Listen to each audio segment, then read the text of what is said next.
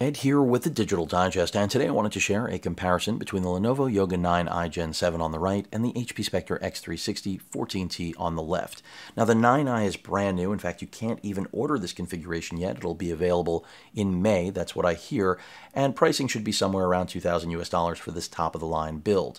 The 14T has been on the market for roughly a year, dropped down from a little under $1,800 to roughly $1,550. Definitely more value-oriented, but it is still rocking that Intel 11th Gen chipset, slower RAM, slower NVMe SSD compared to the 9i. But keep in mind that the 9i is really, in my opinion, playing catch-up with the Spectre because it finally has an OLED screen option. It finally has an IR camera that is full HD, Windows Hello compatible. It finally has an edge-to-edge keyboard, a complete redesign that I think it really needed, soft, rounded corners, a very modern design language that just didn't exist on the older 9i and C940 before it. So the Spectre's got a lot going for it. Similar battery life, similar webcam, similar display quality, similar keyboard, similar trackpad, similar charge time even. And that's what I plan on going through the entirety of this video. So let's start off with the display. Again, 3:2 aspect ratio on the left. It is an OLED, 3000 by 2000, excellent, as is the 16:10 aspect ratio 4K OLED on the right. Both of them are 60 Hertz. Both, of course, have pen input and touch capability, but let's take a look at these displays. And I'm not playing any audio because we're going to do an audio test as well, for those of you that are wondering. What I've personally seen thus far from these two displays is that they are incredibly similar. And I think you're all going to see that. That's going to come through in this video. But I'm curious which all of you are going to think is the better of the two. Now, I personally favor the aspect ratio on the right. The 16:10 is preferable to me personally, but I know for many of you, you're going to prefer the 3:2. It really depends on what you plan on doing. We've got letterbox in effect here because neither screen is 16:9, and the content that is playing back is 16:9. So if you even noticed, granted, anything that's a scene that's predominantly black, it's going to blend right in, and you really are going to struggle to see the letterboxing in effect. But overall, I think both of these are really excellent panels. In fact, they're nearly identical in my opinion. So I'm curious to see what all of you think, but I'm going to go ahead and stop the video right there. When we get to performance, I mentioned earlier that with the 9i, we have newer hardware, and that is absolutely true. We're dealing with, of course, an Intel Core i7 12th Gen processor, the 1260p. It's 12 cores, completely redesigned, unlike the 11th Gen that's in here. There were 2 gens of 11th Gen chips that the 14T has sported over its lifespan from launch, the 1165 and then the 1195, which was a bump in clock speed and not a slouch, but of course, in my opinion, when it comes to CPU performance, you're going to want this, and that's clearly demonstrated right there by the CPU score difference in TimeSpy. Granted, this is a gaming benchmark. Both of these can game. They both have Iris Xe graphics, but there's no question, if money is not a priority in terms of you don't absolutely need to make budget with going with 11th Gen, do yourself a favor and get the 12th Gen CPU. Now, if that means waiting for the Spectre because you prefer the design language, do that, because I can't recommend. It's not that the average user is going to see a huge difference. You will not. In day-to-day computing, it really won't make that much of a difference. But when it comes to anything that's heavier than day-to-day, there is a fairly big gap, I think, and it isn't worth necessarily saving the money if performance is your #1 priority. Even though it won't be worlds apart, that's just my personal opinion. Now, moving away from that 12th Gen versus the 11th Gen chip, the next component is the RAM. Both of these have soldered RAM, both have 16 gigs, but with the 12th Gen chip, you are getting LPDDR5, and that just isn't possible here with the 11th Gen. That's another inherent advantage, and you cannot upgrade that RAM, so whether you go with an 8 gig model or a 16 gig model, just be aware that the RAM is faster. And the same applies to the NVMe SSD. The hard drive that is inside here in both of these, they are not the same. And that's because here with the 11th gen, you have a Gen 3 drive, and that means Gen 3 speeds. Whereas, of course, with the 9i, with the Gen 4 speeds, you can see there's a clear difference. Now, I did just notice that the brightness is too high, and I'm glad I caught that, because if I didn't, we would be looking at a washed out image through the course of this entire video. So basically, you can see that the Gen 4 speeds are pretty much, they're close to double the performance of Gen 3. Now, how much of that you're going to see in real-world tangible results, I'm not going to try to persuade you, because you aren't necessarily going to see it. But, again, knowing that all of the hardware on the right is superior to all of the hardware on the left, it's important. Now, when it comes to Wi-Fi performance, we have a wash pretty much. And that's good news, because after all, many of you already know the 9i last generation was plagued with Wi-Fi issues. I didn't experience a lot of them myself, but all you have to do is a simple search to find out that many users did. That's not the case here with the Gen 7 model, and that's important. Now, the Spectre had no Wi-Fi issues, so that's why they're on even keel. And just like with the display, pretty much even keel yet again. So really, so far, design language and internal specifications are the key difference between the two machines, even though that's not a vast difference. And I'm going to reiterate that over and over again.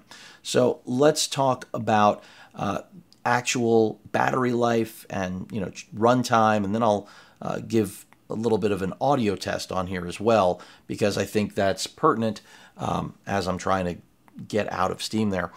So when it comes to battery life, you may expect that because this has a beyond 4K resolution and it's OLED, that it wouldn't be able to keep up with the Spectre's battery life. Well, actually, Lenovo threw in a 75 watt-hour battery, so they're about even. You're looking at 6 to 8 hours, and I'm saying, if you have brightness cranked all the way up on these panels respectively. However, if you actually are aggressive with battery management, you can see 10 hours out of both of these, and that's really impressive. Now, it's more impressive, in my opinion, with the 9i because of the higher resolution display, the more powerful processor. So I find that to be more impressive. But still, for a machine that's a year old in terms of design and architecture running it, that's still very impressive for something that is significantly less expensive. Again, we're talking about roughly a $500 difference between these two. It's not chump change, it's significant.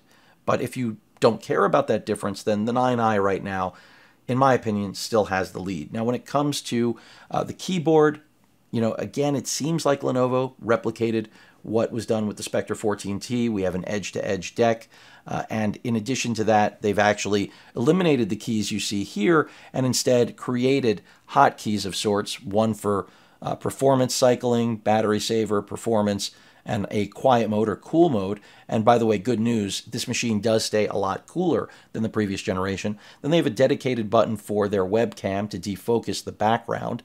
I'm not sure how many people are going to use that.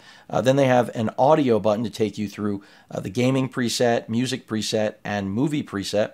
And then last but not least, they have a theme mode for the night theme versus day theme, dark mode on Windows 11. Then the fingerprint scanner is right here on the 14T.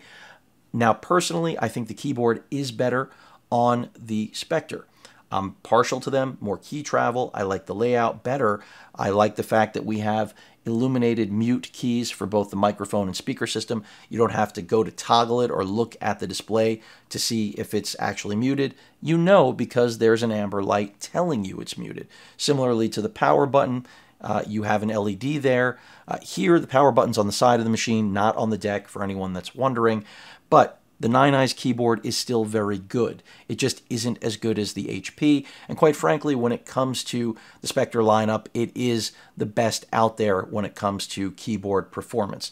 Now, when we talk about the trackpad, major difference on the 9i versus last gen. It's 45% larger, but I think they're pretty close. And that's important because the 9i last year was, the trackpad left a lot to be desired. It was a revamp, a new trackpad, and personally I wasn't a huge fan of it. Some people absolutely hated it, but they did away with it, and this is much better in my opinion. Responsive, glass, the click is satisfying, it's solid, you're not going to have problems with it. I think that's a big deal. The smaller trackpad on The HP, the experience is pretty much the same, but I think a lot of people are still going to be drawn to the HP because it's got that tried and true performance that just isn't there historically with the 9i. But I have to say, this is the best trackpad that the 9i series has ever had. It's not just larger, it performs as it should. So I think they're about a draw here. Personally, I mean, I don't care that this one is larger on the right. Some people will love that. Some people will prefer the smaller one because you're less apt to actually end up having your wrists interfere with it. But Lenovo has gone to great lengths to try to prevent, miss or accidental touches on the trackpad, and it works fairly well. But I think the smaller trackpad is going to satisfy most of you because it's still fairly large, and you're going to be less likely to trigger it accidentally. So we've covered keyboard, we've covered trackpad, we've covered display quality. Again, I'm going with the 9i just because I prefer the higher res display and the 16:10 aspect ratio. When it comes to these Windows IR cameras, which I'm so glad I can finally say they both have them, they're very close as well. 5 megapixels here, full HD here. HP has the edge, but Lenovo has come a long way from the previous generation. But again, the fact that HP still has the edge, and this is a year-old machine, says a lot about, again, the catch-up that is going on between these two machines. Now, beyond that, I mentioned battery life and that, they're very similar, and they are. I didn't talk about charge time, and I'm sure many of you are wondering. With the included power bricks, you're looking at roughly 2 hours here and roughly 2 hours here. So I think that's excellent. But again, it took another generation for Lenovo to have the rapid charge capability to actually get you up to 2 hours and 15 minutes and to get you a full charge in 2 hours. So they're even on even ground now, but it took a whole new generation. So again, remnants of that catch up, although I don't think it's a bad thing. It's just something to be aware of. And that's part of the reason the 14T is still incredibly relevant, even in its slightly older age and existence. Now, let's take a look at the speakers, really a listen, and then I'm going to get to discussing something completely different, which is thermals. And I know that's something that people absolutely are curious about, and we're going to get into it. So let's start off by going to, let's just go to some Yoga 9i coverage here. It is the newer machine. Let's go to 2022. And, this is really excellent. This is excellent. I keep saying it because it's just true. You're not going to be disappointed. Let's go ahead and pull this up. I want you to hear what the audio quality is like on this. T-Mobile believes everyone deserves a fast, affordable, and reliable network. That's why we continue to invest billions to...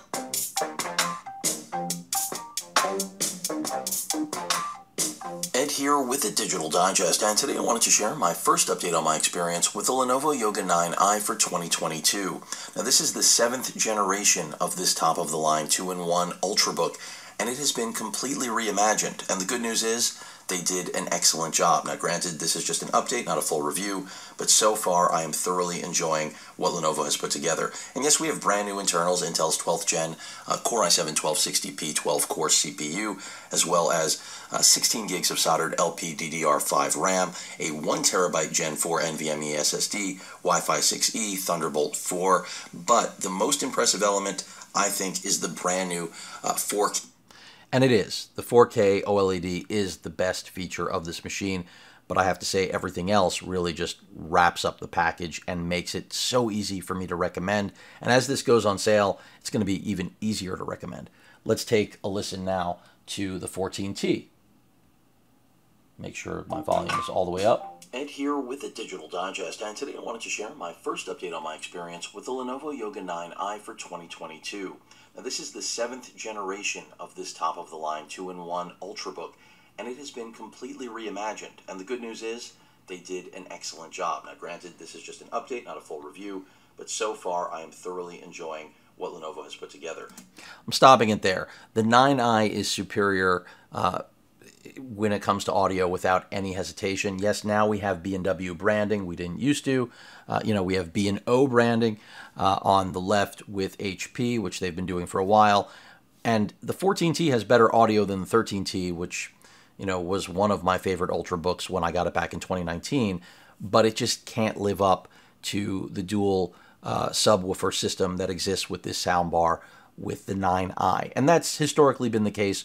The 9i, the C940 before it, really when it came to audio performance, I mean, that soundbar goes into whatever 2-in-1 position you use, and it's excellent. Really best in class for 2-in-1 and best in class for an ultrabook for that matter.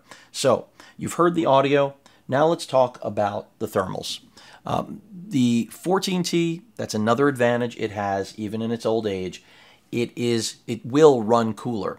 Now, when it comes to throttling, that's another story, but when it comes to fans kicking on, what they sound like, how frequently they're going to run, they both do a really good job, but HP does better. So that makes me wonder what will happen once we get that 12th gen hardware. It should get even better because the Yoga 9i from the previous generation with 11th gen hardware improved a lot. The 9i was definitely much louder and the fans were on much more often than the 14T. So that makes me wonder when we do get a refresh with the 14T, how much more quiet things will be, granted the inherent benefits of the newer hardware, this more powerful processor, but of course having dedicated cores to basically taking a break as opposed to doing heavy lifting. And that's what makes the 12th gen CPU unique compared to the previous generation, which is pretty much on all the time. But I digress. When it comes to overall fan noise, again, both of them are excellent. If you put it in quiet mode, which you can see right now, I'm in the cool mode, that's the equivalent. And over here, you would jump into the HP, well, I thought I had it up, the command center, and the command center will let you pick a profile. There are more profiles on the HP. Another nice thing about the HP are the display settings, because when you jump into the HP display control, you can actually pick what color space you want this OLED to represent. So if you want DCI-P3, Adobe RGB, you've got it. That doesn't exist over here, but remember, that's just a preset. It's a convenience. Don't get too wrapped up into that, because this display, in my opinion, is just as good, if not better, than what you've got with the Spectre. And that's just because it's larger and, in my opinion, a better aspect ratio with a higher resolution. And I don't see any problem with either of them, which means, as I've stated over and over again, I prefer the panel on the right. So, last but not least, we've talked about pretty much everything. The internals, the overall experience, build quality is great on both. Let's talk about I/O and wrap this up. So the 9i, I told all of you it improved. And it did. It got an additional Type-C port. We still don't have a card reader. I hope that eventually that'll be something that gets added. Type-A USB port, 2 Thunderbolt 4 ports right there. That's also how you're going to charge the machine. Speakers. You are able to open this with a single hand, for those of you that are wondering. Some, redundant branding on the front lid. I wouldn't call it obnoxious, but Lenovo and Yoga on the same surface is a bit much. So something to think about for Lenovo in the future, but I'm being really critical. Another speaker right here. And then we have the power button, which does have an LED. Right now you can see because the machine is sleeping, it is blinking. A Type-C port. Now again, this is not a Thunderbolt 4 port. That would have been nice, but it's nice to have another port, isn't it? It means the Thunderbolt 4 ports don't have to be occupied for something that doesn't actually utilize Thunderbolt 4. Then a headphone microphone combo jack. Plenty of ventilation, and again, the machine does stay pretty quiet, pretty cool, definitely an improvement from the previous generation. No question about that. The 14T, again, really nice build quality, customizable to some degree on colors, 3 different colors. 2 colors here, I didn't mention that. They also have oatmeal besides this gray color. When you look at the side of this, I imagine that there may be a refresh that we get rounded edges, just like the 16T that I reviewed a while back. We have a micro SD card reader, Thunderbolt 4. Then you also have a headphone microphone combo jack, another Thunderbolt 4. That is how you're going to charge this on the gem cut corner. And then you have a Type-A USB port. So very similar I/O, additional port here, micro SD card reader here. So that's really a matter of personal preference, kind of like, well, I wouldn't say the design language, but whether or not you really want that card reader on board. I personally do prefer it, but I have to say having an additional Type-C port to me is more important, believe it or not. Never thought I would say that, but if, Lenovo forced me to choose, I'd rather have an additional port, because these days I have to use card readers in many cases anyway, and the built-in card readers just aren't up to snuff. And if I'm using a Thunderbolt dock, then it all becomes irrelevant anyway. So from a build quality standpoint, again, both are excellent. Plenty of ventilation. I mentioned both have soldered RAM. Weight is very similar. You already know everything under the sun about the internal performance. So it really comes down to which you like better. I think that HP's design, the subdued HP logo, is definitely more attractive, but personally I prefer this redesign of the 9i. The rounded edges are just a little bit more modern, and I wouldn't be shocked if HP has something similar in store for the Spectre 14T, just like they did with the 16T. So really it comes down to budget. Both of these are excellent. It comes down to whether or not you want to wait for the refresh of the 14T. I didn't even mention getting into the pen performance because, as I stated, both are good. Neither is a game changer. The Precision Pen 3, unlike the previous generation that was housed on board, this one isn't. It does come with a sleeve, also like the 14T. Another thing that makes me feel like Lenovo is emulating the HP experience, but HP still does have some level of magnetic. Even though I was struggling there to get it to actually stick, it is magnetic and it will actually stick to the machine, whereas I'm having a problem with it right now, but I'll pick it up to make this happen. There it is. You cannot do that with the Yoga, and I think that's a bit of a miss, but there is a place to store the pen on the sleeve, just like there is with the 14T. Just something to be aware of. I do prefer, however, that we have a full-size pen now. I think that's a major upgrade. I think the trade-off that you could lose this is a worthwhile one, because Lenovo was the only manufacturer with a siloed or housed pen on board, but it came at the expense of being one of those thin styluses a la, your Palm Pilot. So I think this is an improvement overall. Both really do the job. They aren't, pen input devices first. It's a secondary feature like any 2-in-1, but I think it'll satisfy the student. It'll satisfy the amateur artist, the enthusiast. And even though this is an inking review, you're not going to buy either of these and say, wow, I wish I went with the other when it came to inking.